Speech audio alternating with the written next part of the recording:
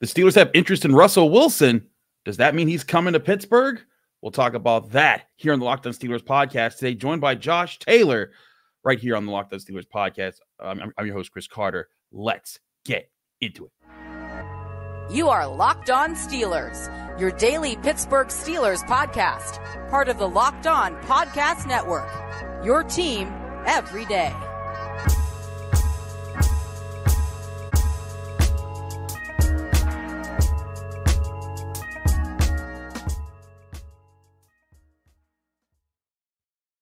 Hello and welcome to the Locked On Steelers podcast. I'm your host, Chris Carter, bringing you your daily dose of all things on the Pittsburgh Steelers. As always, you can find the show on your favorite podcasting apps and on YouTube. Like this video if you enjoy it. Subscribe to this YouTube channel to get all of your daily Monday through Friday episodes, as well as our bonus content. We thank you for making us your first listen every day because we're your team every day. And today's episode is brought to you by Game Time. Game Time is the app you got to download. It makes it easier to buy tickets. Download the Game Time app, create an account, and use code LOCKEDON for $20 off your first purchase.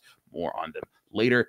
We got to talk to my man, Josh Taylor. It's been a minute. I think we haven't had you on since like December, but you know, my guy's pulling double dad duty over there, so I don't want to terrorize him too much. But Josh, when we saw the news bust out that Russell Wilson, or there's interest from the Steelers, Jerry Dulac, partner, one of my colleagues at the Post-Gazette, the Steelers are interested in Russell Wilson, and now he's coming in for a visit. It now opens up the door. Okay, the Steelers are willing to do this move at quarterback. Maybe. Josh, give me your reaction to the idea of Russell Wilson coming to the Steelers, and do you think it actually happens? Imagine my surprise when I'm running around, doing some errands, getting ready for a trip out of town with the family. We're going to go visit my in-laws for the weekend, and I'm just kind of getting stuff together. And for some odd reason, this stuff always happens when I get ready to go somewhere. Like that's just, and you probably encountered this too. It's your day off. You're probably on vacation. Get ready to go somewhere, and some big news hits, and you're like, really? It has to happen now? So yeah, just imagine my surprise when you see the report from Jerry Dulac that the Steelers are interested in Russell Wilson, and they're trying to arrange a visit. And especially with all the discussion that's surrounded the quarterback position for the last couple of weeks. I mean, we talked about it locally. You've heard about it nationally. A couple of different hosts have discussed it. It's been a big topic, and now it's finally, it's starting to actually have legs. It's finally starting to have life to it, which of course gives you a lot of time to think about it. Chris, I've gone in like 4 different directions. I think when the season first ended and the discussion around Russell Wilson first started, my first reaction was like, no way. There's no way I'd be interested in anything like that happening for this team. Then as time went along, and you understood the salary cap machinations of it all, and you understood what it would mean for Denver to let him go, and then you think about it and go, okay, well, it's not a risk as far as draft picks because it's not a trade. It's not a risk as far as salary cap because Denver's footing the bill, and the more you think about it, and the more you think about exactly what Russell Wilson did last season for Denver, and a lot of people look at some of the losses they had, and they immediately just dropped that on him, which I don't think was fair. And then you look at the fact that he had a 3-to-1 touchdown to interception ratio and threw more touchdowns this past season than Pittsburgh quarterbacks have in the past 2 seasons. And you're thinking that at the very least, it may seem like a bad idea, but is it worse than what you have right now? And considering the fact that you only have 1 quarterback left on the roster compared to the 3 you had the past 2 seasons, is it that terrible of a concept? It isn't to me at this point. Now that you know the exact financial risk involved, it doesn't seem like a bad idea. At the very least, and this is how I'm looking at it now, at the very least it's good because maybe you have an insurance policy against Kenny Pickett. At best it's good because you might have a starter and some considerable depth at your position in case something goes wrong. So for me, in that particular instance, considering the fact that the things that would normally count against him are no longer on the table anymore, it becomes a very low risk, potentially high reward move for the Steelers. So in that case, I like this because I think it can help this team, especially considering they got a new offensive coordinator. We know what we're expecting them to do on offense now. He's a guy that actually fits what we project him to do offensively coming up this upcoming season. So it all makes sense to me. That to me seems like the reasonable part here. Like again, like I've said, listen, financially it makes sense.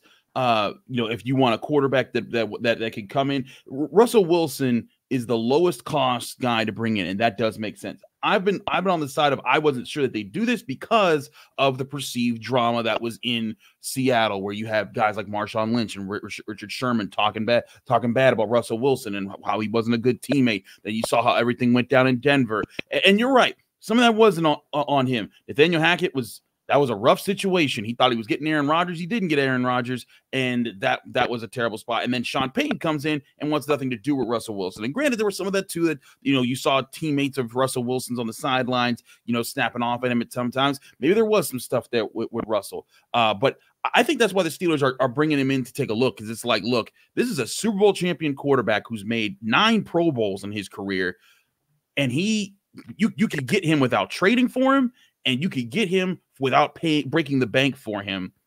You owe it to yourself to at least bring him in and assess, who is this guy really? Is he someone that we think that would bust up the locker room? And I think that's been the biggest concern for a lot of respects for the Steelers as far as getting Russell Wilson. Is he this problem? And if he's not, it makes a lot of sense to add him to the room. I also think it says this, like, we talked a lot about the Steelers, and then the Steelers said they want to add competition for Kenny Pickett in the quarterback room. We saw that competition as Mason Rudolph, as Ryan Tannehill, guys like that would be in the focus. Russell Wilson is a completely different level of competition, and I think that's what's extremely interesting about this is the Steelers saying, oh, no. We are getting people that if Kenny Pickett doesn't prove himself, there's a guy here who could play the system. And to your point about how well he's played in his career, just last year, not even in his career, just in last year, extremely efficient in play action, which we assume will be a big part of the Steelers offense with Arthur Smith.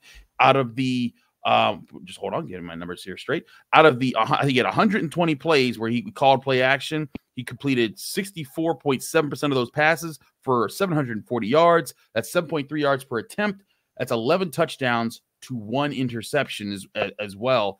To me, that's a great sign that Russell Wilson can very much be the guy that the Steelers need to kind of run the offense. For a comparison, the Steelers had Kenny Pickett throw play action a lot less. He threw 2 touchdowns, no interceptions, but also a 7.3 yards per attempt average there in their total yards per attempt. Again, Russell Wilson makes sense. The question is, does he fit? And again, the news is that he is visiting. He has not signed yet, but Josh, if he's not a locker room problem and you bring him to Pittsburgh, I think it's certainly an intriguing situation, and I think it puts to bed the idea that the Steelers are just going to roll with Kenny Pickett no matter what. There's also the other added element to this, and it's an added element with just about any Steelers free agent that comes in, especially the bigger the name as it gets going up the ladder. What's the one thing that you hear big name or at least somewhat moderately popular name free agents talk about when it comes to the opportunity to play for the Pittsburgh Steelers? It usually goes hand in hand, that player's interest in playing for this team. The interest of playing for Mike Tomlin usually goes hand in hand. That becomes another element, another layer added to this for Russell Wilson, because now you got 2 guys pretty much in the same boat. Russell Wilson's been to 2 Super Bowls and won 1.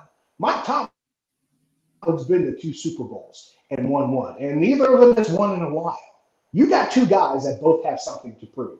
You have 2 guys that are both, in some cases, somewhat maligned, both within this city and outside of it. So it becomes that common ground. And if I can expect Mike Tomlin to do anything, I can expect the same guy who I could call Ryan Clark, undrafted free agent. I can see him doing the same thing with Russell Wilson and saying, look, dude, we're trying to get back and do this together. I want to get back there and do this too. I know you want to get back there and do this too. That's a whole other element that you kind of put on top of it. It becomes a nice little layer of icing on that cake. So I'm really intrigued as to how this goes down and how they put this whole thing together. But as far as the fit idealistically, it makes sense for me. But I'm curious as to what either side wants as far as expectations and if they can find that common ground. I want to talk more about this, specifically because the idea, if you bring in Russell Wilson, doesn't that automatically make him QB1? We'll talk more about that here on the other side of the first break of the Locked On Steelers podcast. I'm your host, Chris Carter, here with Josh Taylor. Stick with us. We got a lot more to discuss. But first, I want to remind you that this show is also sponsored by Robinhood. Robinhood is here because if you didn't know that even if you have a 401k in retirement, you could still have an IRA. That's where Robinhood comes to help because it has the only IRA that gives you a 3% boost on every dollar that you contribute when you subscribe to Robinhood Gold. But get this, now through April 30th, Robinhood is even boosting every single dollar you transfer in from other retirement accounts with a 3% match. That's right, no cap on the 3% match. Robinhood Gold gets you the most for your retirement thanks to their IRA with a 3% match. The offer is good through April 30th. Get started at robinhood.com/boost. Subscription fees apply. And now for some legal info. Claim is as of Q1 in 2024, validated by Radius Global Market Research. Investing involves risk, including loss. Limitations apply to IRAs and 401ks. 3% match requires Robinhood Gold for 1 year from the date of first 3% match. Must keep Robinhood IRA for 5 years. The 3% matching on transfers is subject to specific terms and conditions. Robinhood IRA available to U.S. customers in good standing. Robinhood Financial LLC, member SIPC, is a registered broker-dealer.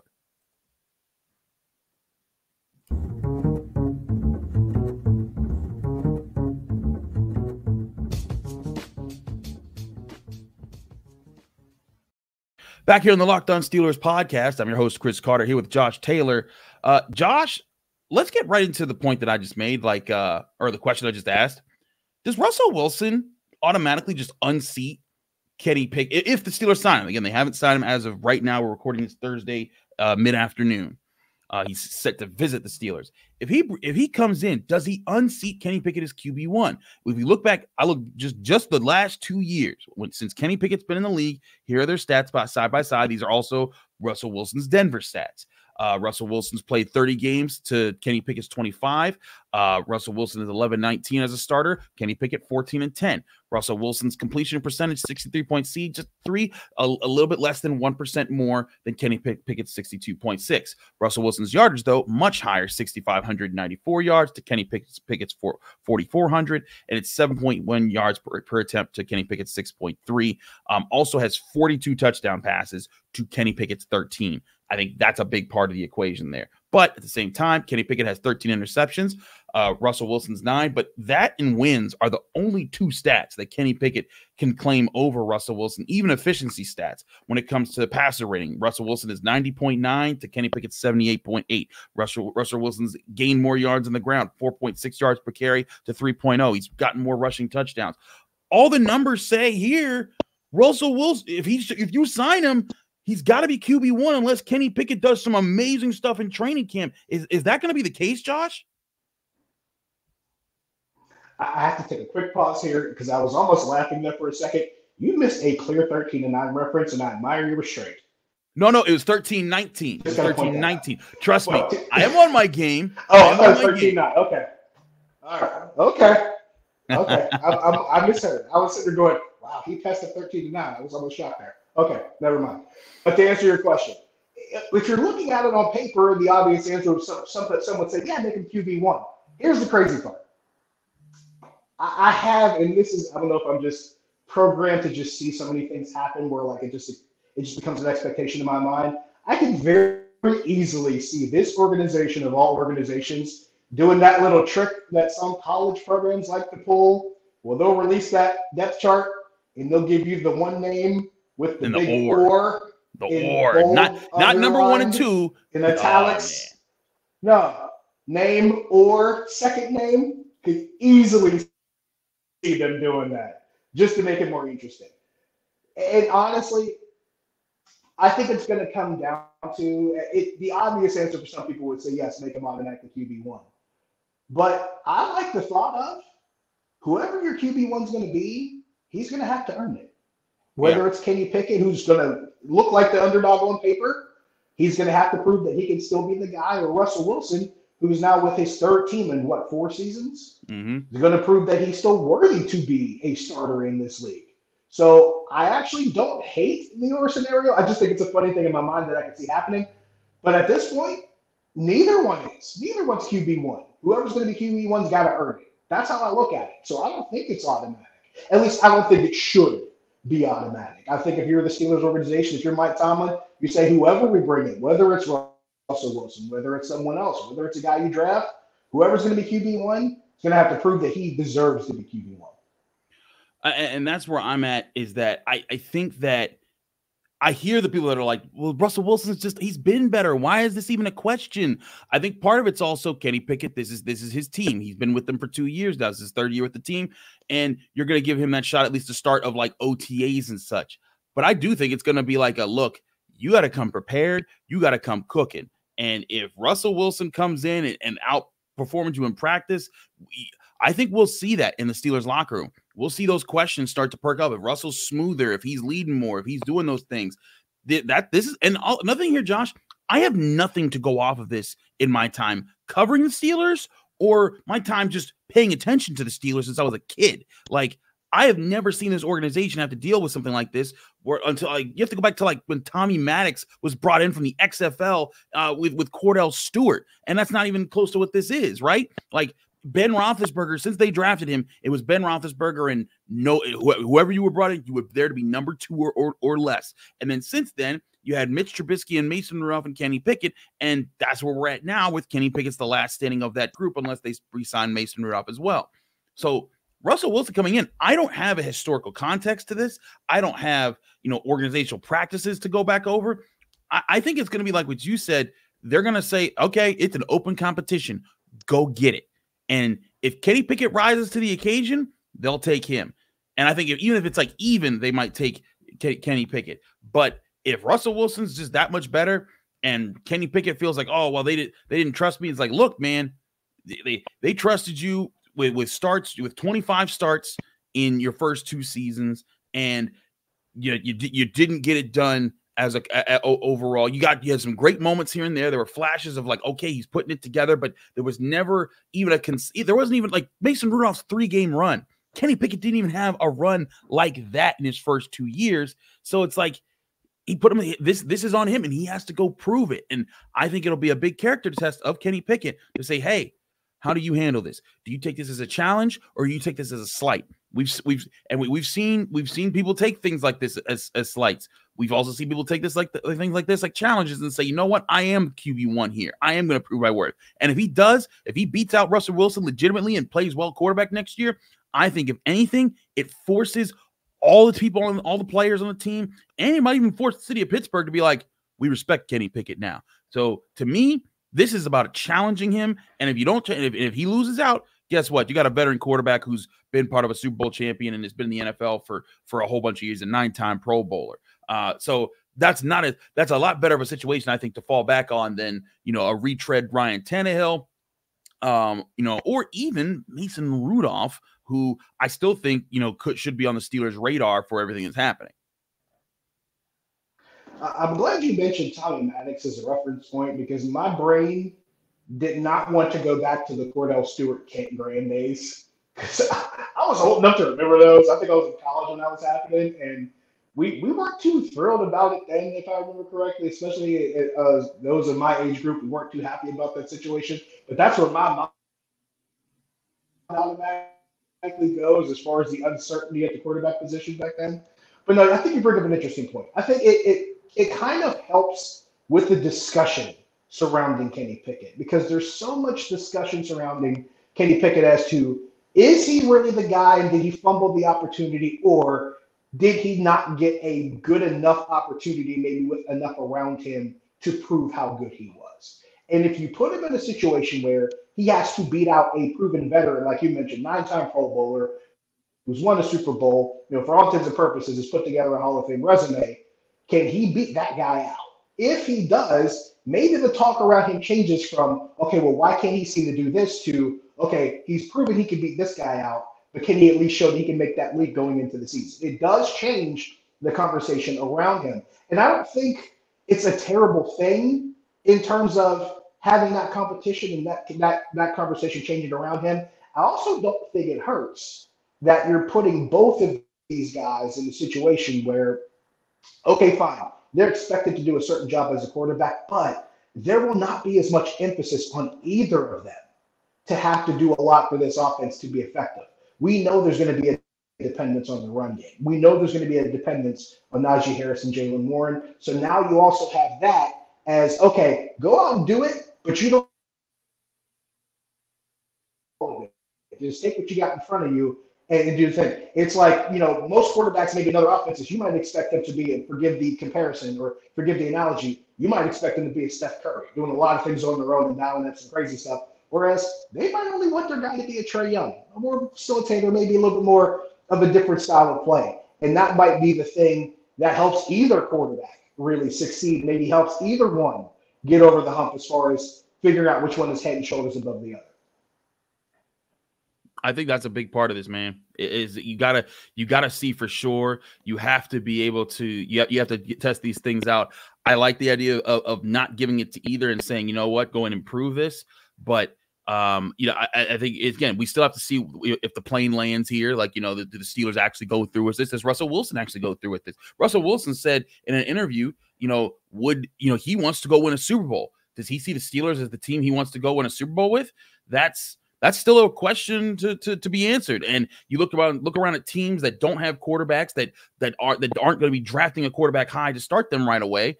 Does Russell Wilson see this as the best opportunity to do that?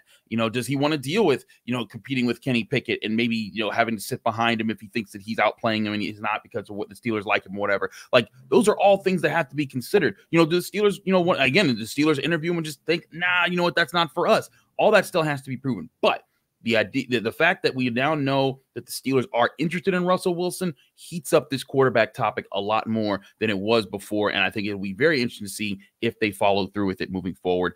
And also wonder, is that the only quarterback free agent move they're going to make? Will they bring in Russell Wilson behind him? Ryan Tannehill? Do they want to go into, Omar Khan often has said, maintain the company policy. They want to go into camp with at least 3, sometimes 4 quarterback arms, and you can't. And if you're going into the draft with 2, it kind of pigeonholes you into having to draft one who's gonna be there. So I think that there's still some interesting things to be answered. We'll see all of that, how that plays out moving forward, and we'll get more information on that soon about Russell Wilson. But first, before we end that, we also got to talk about what might be one of the more interesting free agency pools in the NFL right now, and that's the amount of really good safeties who are available, and that is a position of need. The Steelers have let go of Keeanu Neal. We'll talk about the safeties in free agency right after this.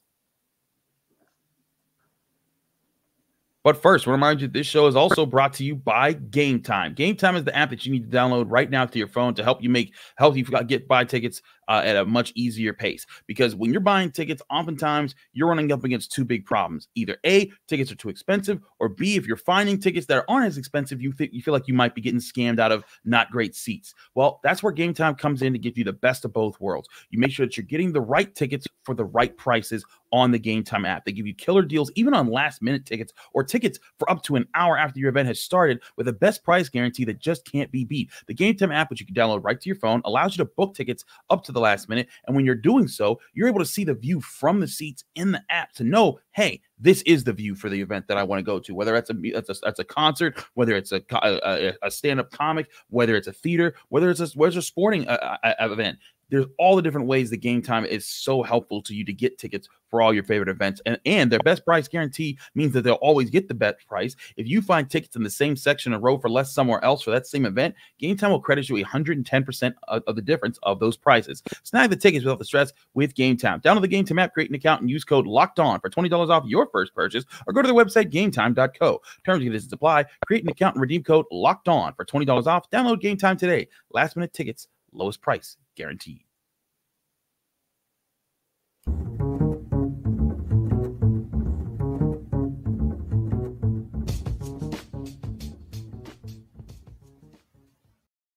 Back here on the Locked On Steelers podcast, I'm your host, Chris Carter, here with Josh Taylor. You can always catch him at 93.7 The Fan, KDK TV. He's everywhere. Josh, let's talk about the safety position, because we've talked a lot about quarterbacks, but safeties continues to look more and more interesting with free agency. And we said that, and this is what I said. People always ask me at the end of the season, who did you get as free agents? Like, man, I don't know who's going to be a free agent, because everybody gets cut like right before free agency starts, and then you actually get to see the pool. And lately now, the Steelers have let go of Keeanu Neal, so they're moving on from him. We'll see what they do with DeMonte KZ. But now you have teams like the Broncos letting go 4-time All-Pro safety Justin Simmons. So that's the biggest name on the safety market now. Now other guys have come off it, like Kyle Duggar. He's been tagged by the Patriots, so he's not going to be there. But the Bills also let go of their All-Pro safety Jordan Poyer, so he's out there, as well as their other former All-Pro safety Minkah Fitzpatrick. There's also other former All-Pros, Kevin Byard, Jamal Adams. All of them are there, and there's talks about other safeties that also could be added to the pool soon, and that's already with an impressive pool of safeties. And again, Antoine Winfield, Kyle Duggar, they're off the board, but guess what? Cameron Curl of Washington's a big name. Geno Stone of the Ravens I think he had 7 interceptions this season. He's a big one. One of my particular favorites, Julian Blackmon of the Colts. He's another one that I really like. There's Jordan Fuller, and then of course there's the local guy, H2P man himself, Jordan Whitehead out of Pitt, who was just with the Jets. He'll be 27 this season. There's just so many options, Josh. It makes a lot of sense to go get 1 or 2 of these guys. Maybe not the most expensive ones, but like with the expensive guys out there, they're going to drive down the prices for some of these guys. And the Steelers might even say, you know what? Let's go get Blackmon from the Colts and let's go get Whitehead. Now you have 2 guys who could play strong-ish safety and also move around and cover deep, so that Minkah Fitzpatrick can finally go back to what he was supposed to be, which is a pure center fielding free safety. You said the 3 names that when you look through this list all caught my attention. And 2 of them were obvious. Jordan Whitehead was obvious, right? Geno Stone was obvious, and nothing for the local Times. He's a Newcastle kid. It was obvious, right? But then you went and said Julian Blackmon, and that started to perk my ears up, because the reason why I like all 3 of those guys, set the local ties to the side. I think all 3 guys bring something that help this team. But here's another part of it that I think is important, especially when talking about free agency. We're talking about a team that has a good bit of cap room now, especially with some of the stuff that Omar Khan's done. We know he could still make some machinations happen later on. But this team's cap number and the cap space gets considerably larger in each of the next 3 years. So you can bring one of those 3 guys in, and you're not just signing them to maybe a 2-year deal. You can get them to maybe 3-4 years. And the reason why I like those 3 guys, the other reason why, 25, 26, 27. They're guys in their mid to late 20s. They're right there in that window, along with Minkah Fitzpatrick, where they're not too old yet. They can't even be in their physical prime. You can get really good production out of them with what they can do, and you're doing at a good part of their careers, where yes, they're going to be a little expensive, but you're going to get prime production, assuming they're healthy, out of them at that point. If that's the case, go get a free agent safety, get him at a good number, and get him at a good time to get him in his career in their physical prime, and get the most out of them. And like you said, plug them in the lineup, tell them, get back there, go back and do your thing like you used to. Because now you got a guy that can come in. And by the way, you have only 1 guy that you need to do that job, as opposed to 2 or 3 guys rotating in. Now you got 1 other safety to line up with Minkah Fitzpatrick. You got 2 safeties doing 2 safeties jobs, and that's it. And it makes it a lot better, not just for Minkah Fitzpatrick, but for the rest of the defensive backfield and the defense as a whole. So I love that idea. No, yeah, that's where I think is that it just makes sense. Double up there, because they have a lot of draft needs, and whereas I've gone over it, there are some safeties I like in this draft class, so I think could be good additions and cheap and be there. But you know what? If you can get solid veterans for not that expensive, because let's face it, all these big high paying safeties getting let go right now, it's a sign that the NFL just does not value safeties like that. So if you're out there in the free market, I mean, Julian Blackmon, a good safety, there's projections that he could be like $5 million a year for 2 or 3 years. That's a steal for what he brings to the table. He could like that's ridiculous. Jordan Whitehead, same thing. Like these are good veteran players who you could get on not expensive contract, not backbreaker contracts. And again, the safety position for the Steelers and what they try to do in their secondary is huge, because they want to disguise things. That's what Terrell Austin's all about. He's like, hey, I need guys who are going to be in the right spots at the right times so that we can show cover one, man blitz, or we are showing cover 4, but really we're going to cover 3, or we're going to cover 2, or we're setting a zero blitz, like all the different things. You need guys who are smart enough to do that, athletic enough to do that, and talented enough to take advantage of it when it forces teams to make mistakes. This past year, they tried it with DeMonte KZ. They tried it with Keeanu Neal along with Minkah Fitzpatrick. It didn't work out. Neal was on IR. KZ was here and there. Minkah Fitzpatrick had to play a lot of out-of-position play so that he didn't get any interceptions. They want to take another step at that, but how you do that? You go and get guys who can play safety, you can rely upon, not just the strong safeties, but also the guys that can rotate, because that's the one pushback. I still say Terrell Edmunds should be in the mix here because he'd also be ridiculously cheap to bring back. But the thing is about like a Terrell Edmunds type, Terrell Edmunds was really good in the box, really good in the slot, like helping in those in the situations and underneath. But as soon as he dropped deep, that's where he was a liability. These guys, you can get guys that can do both in free agency right now, and that just makes a lot of sense for what the Steelers are trying to do with their whole defense.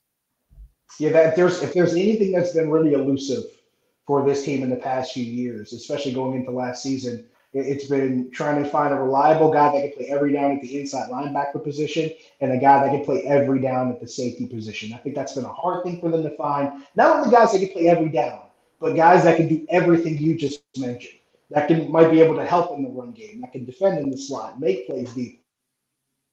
And it's not that they're not out there. It's just they haven't been able to get their hands on one. And now if you do, it really does change what this defense is capable of. And it's hard to use him as an example, but he's the best one, even though he's out there. But Terrell Edmunds, when he was paired up with Minkah Fitzpatrick, the one thing they always talk about is that I knew what he was doing, so I knew what I was able to do. And The last time we heard the two safeties on this team have that kind of discussion, it was Ryan Clark and Troy Polamalu. Troy Polamalu was going to do what he did, and Ryan Clark would say, look, I know where Troy's going to be. I can go and do this. Now, I'm not saying that to draw any kind of comparison, but what I'm telling you is, for those who may not understand how important that is, that safety communication and relationship dynamic, if you know this guy's going to be here and you might be able to take a risk and cheat and come over here and make this kind of play or be in position because you might have seen something before it sets it up, it allows that to be a lot more fluid, especially in a situation where you talked about what this defense does, where you have guys that will show pre-snap looks and do something different. So if you have that kind of level of comfort where you know this guy's going to be here and you can be there, it could cause some quarterbacks to get confused and make some mistakes and turn into more of those splash plays that they like to make on defense on that side of the ball. There's a lot of free agency moves that can be made. The cornerback space is shoring up. Jalen Johnson signing a long-term deal with the Bears. L'Jarius Sneed, of course, has been franchise tagged by the Chiefs. They're looking at potential trades. This is why we say, hey, don't try to anticipate free agency too early, because it's going to keep changing. And who knows, by the time you're listening to it, maybe it's even more different than from when we recorded this on Thursday afternoon. We'll keep you up to date here on the Locked On Steelers podcast. Chris Carter here. Josh, thanks so much for joining us. Let people know they can find you, follow you, and get more of your work. Social media, Josh Taylor HD. That's the easiest place. As far as the TV work, cbspittsburgh.com. That's where I am. That's usually where I am on weekends. That's where I'll be when I'm back in town next weekend, and we'll keep it rolling. I imagine I'll have something crazy to talk about by the time I get back, and we're doing this again next weekend. So there you go.